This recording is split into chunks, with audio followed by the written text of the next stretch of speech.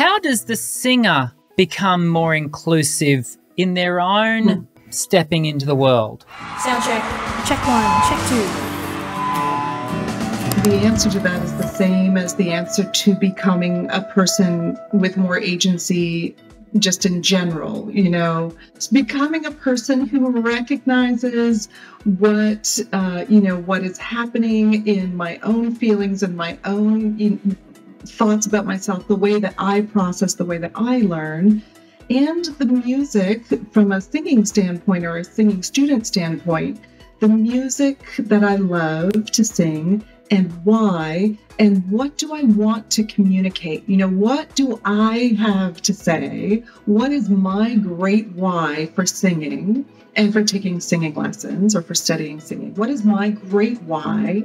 And recognizing it and affirming it in myself, and also giving myself the agency and the permission if you need it, but I'll give you the permission if you need it, but giving myself the permission to ask for, to first of all, as a woman, to be allowed to ask for something and to be allowed to want something, first of all.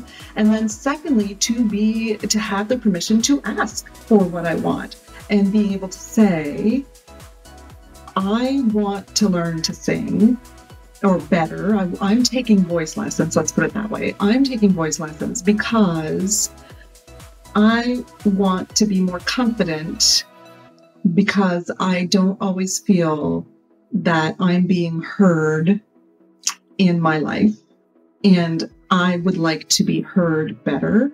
And so I would like to have more confidence in my voice. And I'm hoping that voice lessons are going to help with that. So being able to come into a lesson, obviously, not everyone is going to be able to do that, and not every singer is going to be able to do that. But coming into a lesson with as much of that knowledge of who you are as possible, and with as much acceptance of who you are as possible, as well as, again, coming into a lesson and saying, I would like to have as much agency as possible in this relationship, and being able to articulate what you want. And also, like I said, having the permission to want as well. You know what?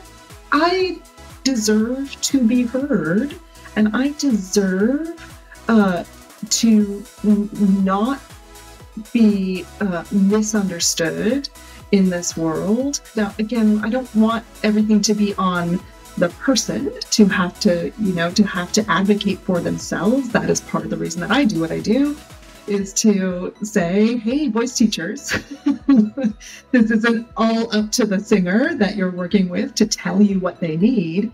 But if it's possible for you as a singer to come in, even just with that kernel of like, here's what I want to communicate, and here's my deep why for taking voice lessons.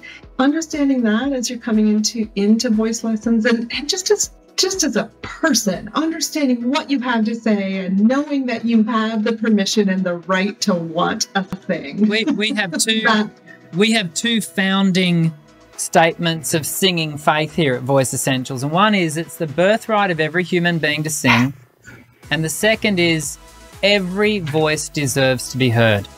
They are, and I don't think you have to be from a minority group to even feel like you don't have the right to sing. But actually, everyone has the right to sing, because firstly, it's your birthright, and your story deserves to be told. And that's so important. You deserves to be told in the way that you choose to tell it. Yes. Yeah. Love the addition. Yeah. Very true.